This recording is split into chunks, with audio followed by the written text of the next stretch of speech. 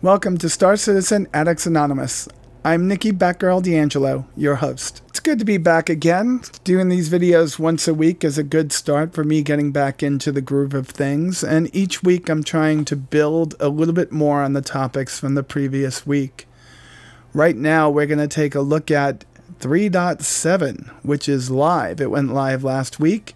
We have quite a lot to go over. First off, I'm going to talk about just getting your first couple of things done inside of the new PU.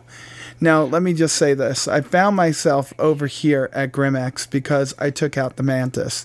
The Mantis is pretty amazing, but I needed to find a place to call home for somebody that was more nefarious, because if you set off your Mantis's stasis field, you're going to incur a crime stat hit to your character, which means you're then going to have to go and buy one of those cracking tools and then head on over to Korea and hack the machine over there and remove your crime status. Or just die, one of the two. But I did that before I started this video and had quite a fun time doing it.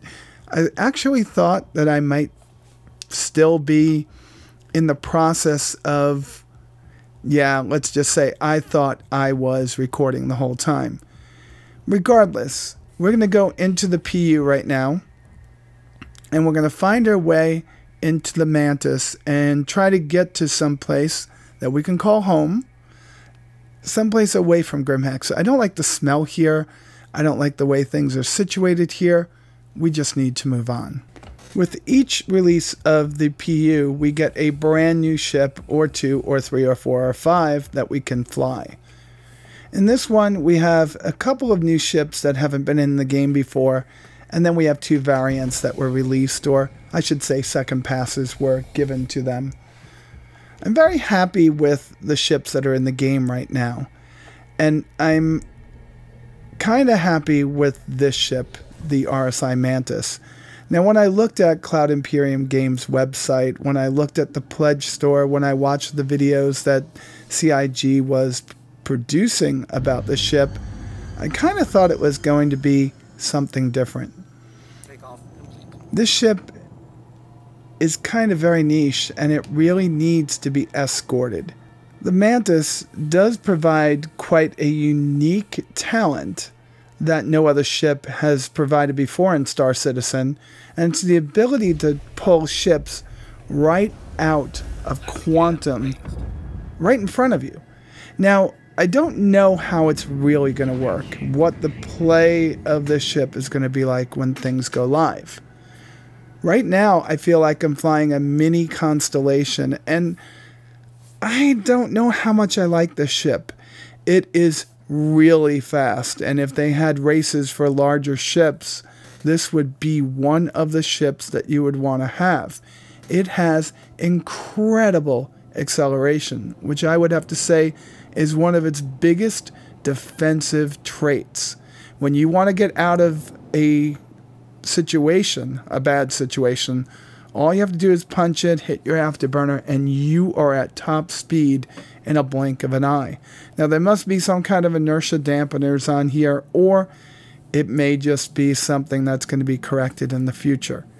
Now, that being said, if you do get into any kind of fights, what I've been finding inside of version 3.7, and also I found this in 3.6, gimbaled weapons are king, stationary weapons stink. So it's always good for me to go down a size in weapons so I can fit a gimbal, because I feel that I'm going to be better able to get the weapons on target. Now, I used to think that was the case in Elite Dangerous, and then I learned how to fight, and I learned how to get my weapons on target. I don't know what's going to happen as I continue to play Star Citizen. At this particular point, one of the best ships that you can take out into a fight is something like a Freelancer MIS, or anything with a Gatling gun. I have done exceptionally well in my Arrow, which has twin Gatling guns that are amazing on their gimbals. But this ship has beautiful lines. This ship has a silhouette unlike any other. But its interior looks a lot like some of the other ships that CIG's been putting out lately. Not well thought out, and just put a bathroom here, put a bed there, put a kitchenette there, and we're done. I feel that the team at CIG is giving themselves too many ships to make, which is rushing the design of some of these, which is taking away from the immersiveness of the game, the fidelity of the game that Chris Roberts wanted for so long. The outsides of the ship are great. They fly well and things work. But from the time I stepped into the 600i, it's like something changed. There was always something wrong about ships like the Retaliator, ships like the Constellation, and each ship just doesn't feel like things are where they're supposed to be. And in this design, I kind of feel that CIG missed the mark on the piece of the ship that we're going to see most often, the inside. But the exterior of the ship gives me a totally different feeling. I love this sharp lines, this very Robert Space Industry look to this ship. Looking like a cross between a Constellation and absolutely a Mantis right out of the ocean. This is one of the prettiest ships that I own. I just don't know how I'm ever going to use it. I am going to have to put a posse together and possibly use it with, say, a Raven or a Warlock and a couple of Gladiuses. I'm not sure.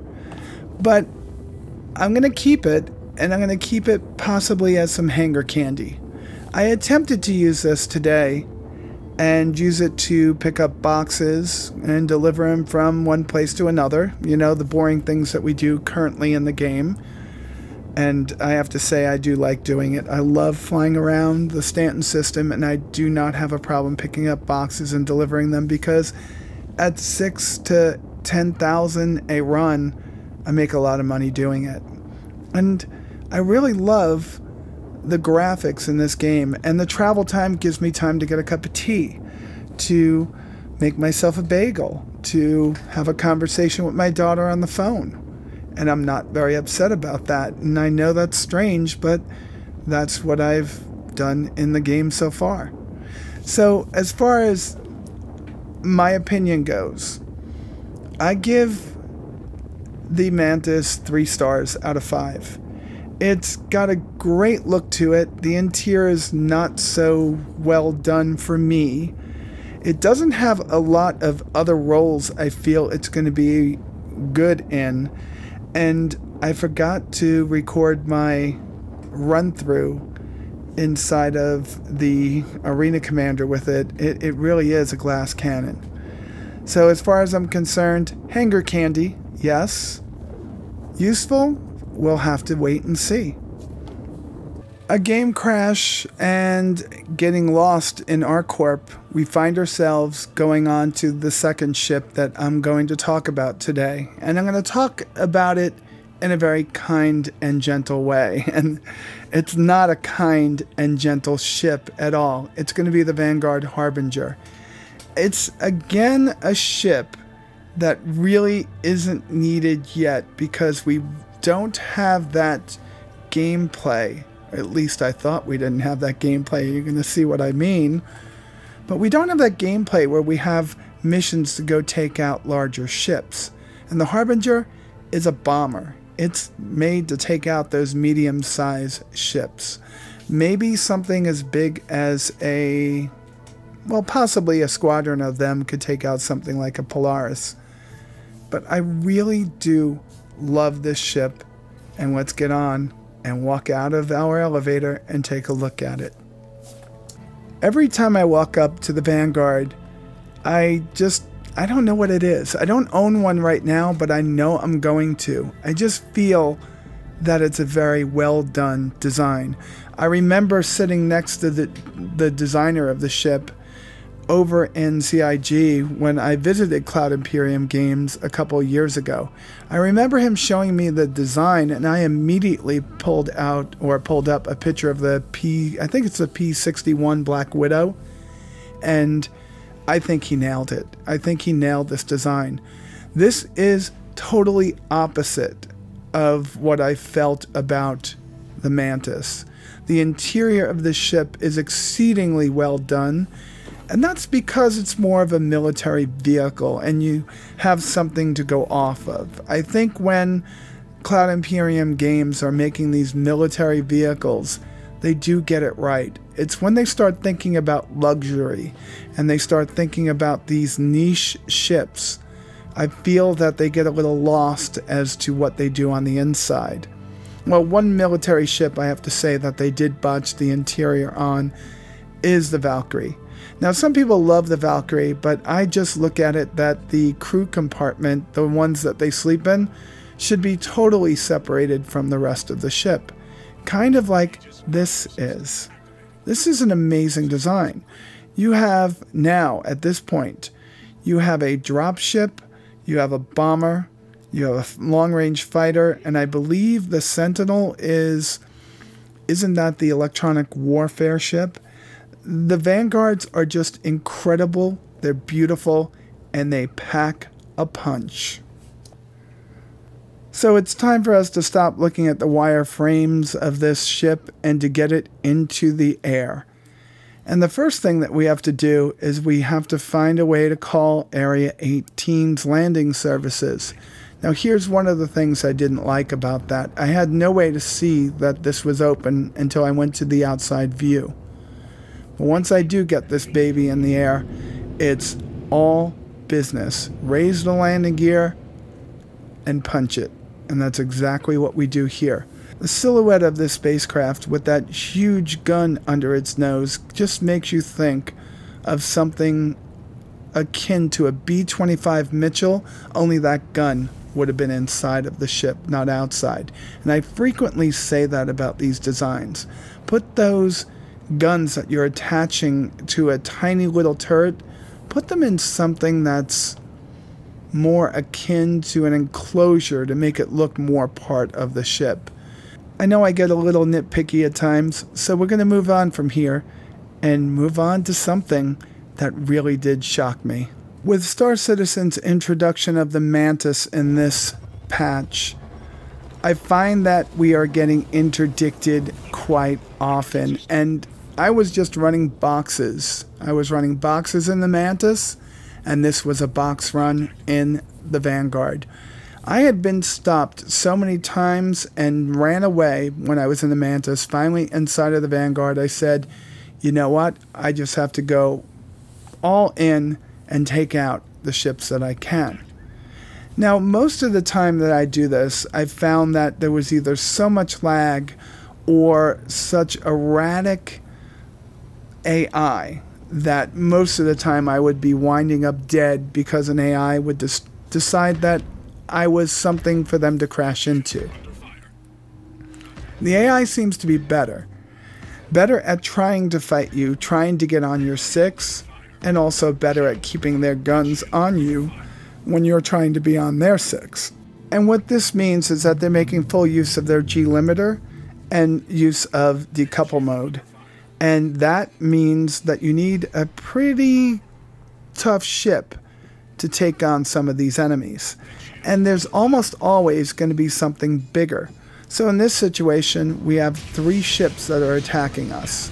One of them is really just there to keep us in place, and that's going to be the Caterpillar that they use as their interdiction ship. And then they have a Constellation, Andromeda, and a Buccaneer. Now, this ship was built specifically to take out things like the Andromeda. The missiles that we have on us right now are pretty capable, but not really against something like that currently. But the cannons that we have are amazing. The guns that are in the nose of this that make it look like a P-38 Lightning or something like a B-25 Mitchell, the one that had the big 105 in it, this, or 75mm cannon, this is just an amazing ship, and I have a great time taking some of these ships out. I have to say this. In the beginning, when we first started getting combat in the PU, not in Arena Commander, but in the PU, it was so erratic and so laggy and so blah that I really didn't enjoy taking part in it. But this is the third encounter that I had in the Vanguard on this one mission. I was stopped so many times. I think I shot down somewhere between 6 and 8 ships, including the first time I've ever been able to blow up a caterpillar, which was pretty amazing. Now, the gimbal assist on these weapons is pretty good, but I'm really impressed with the AI and how well that they're able to use all of the tools that are given to them in the game at this point. It actually does make combat in the game somewhat more fun. And that was my biggest surprise today, because I really haven't been having fun in the PU until recently. And now that I have a challenge when I'm going after some of these pirates that are going to pull me out of my quantum jump, I'm finding that it's a much better game to play. I think Cloud Imperium Games is on the way to making Star Citizen something that more and more people are going to begin to like and then love. Yes, it's got a far way to go. And yes, there are still some things that are utterly so broken that they can ruin your day. But I think Star Citizen is moving in a different direction now. I think it's starting to explode. No, it's starting to make a move to something that's much more fun, something that's becoming much more of a realization of the vision that Chris Roberts had when he thought about Star Citizen. And I know there's so many people out there, so many that have problems with the development of the game. And I'm not going to try to change your mind, because it took me a while to come back to it and to know I just had to have patience. And I'm beginning to really like being in the game again. There are times that I get frustrated, and I know I'm going to leave this one on a bad note. Just wait for it, because there is something that happened in this playthrough that ruined my day. But it didn't ruin my day in a way where I lost everything. I had fun. I spent a couple of hours in the game playing, and I was able to do things like this. Just utterly destroy the caterpillar. I'm very impressed with this ship, with the Vanguard. I'm very impressed with the exterior of the Mantis. And I'm liking how smooth things are going in this game. I'm liking that when you go into quantum, you're not having that lag, that slowdown anymore. And I feel like the folks over at Cloud Imperium Games are starting to really get a hang of making this game better for all of us. This was going to be my 4th box run for the play session that I had today. I was having fun. I was beginning to have the utmost confidence in the game. I'd had a couple of crashes, but it turned out they weren't because of the game, but they were because AT&T was working on lines in my neighborhood. So I got kicked out of the game because we lost internet. But it didn't stop me from cursing CIG at that moment until I found that my router needed to be rebooted yet again to get back on the network. But there are still things in the game that make me frustrating. And I'm going to let it end on one of them. And it's going to be the bugs that continue to plague Star Citizen. And those bugs could be the going into T-pose when you jump. It could be stepping off the wrong stair and falling through the world. It could be, well, it could be quite a number of different things. There are still long-lasting bugs in the game that I feel need to be fixed before I can tell the masses of people that are trusting me to come back into the game and play full time. I think you should still meter your playtime in Star Citizen and take everything with a grain of salt. They're getting better.